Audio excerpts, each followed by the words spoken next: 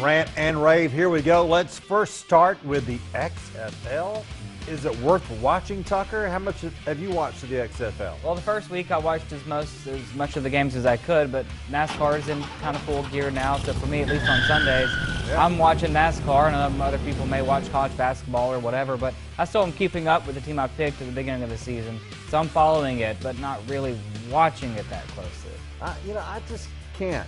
I'm just, I'm too SEC heavy with the football, and so I need to check it out and see, because I've heard there are interesting rules changes that are a little interesting, so I need to check it out more, but so far it hasn't gotten my attention. But it sounds like that it's doing well overall after the obvious little surge at the beginning, so we'll see if it catches on. All right, speaking of football, Georgia, of course, made a big move with the hiring of Scott Cochran. Tucker knows all about him because this is a wacko at Alabama that was just crazy on the sidelines. And, will he make a difference in Georgia?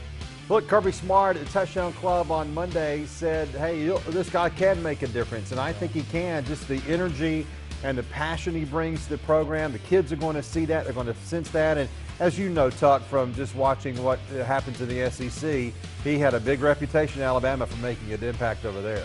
Yeah, I mean, he was the weightlifting coach, essentially. I guess yours a fancier title, but he was on the team's video video board for the fans to hype him up. He's got the title of special teams coach at Georgia, but don't think he'll be in the weight room hyping those guys up, and also, as you said, on the sideline.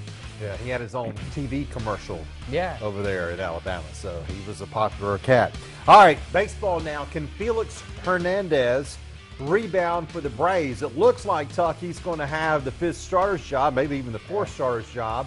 And I saw him last week in spring training. I was shocked at how thin he looked. He looked in great shape because he got a little sloppy in Seattle.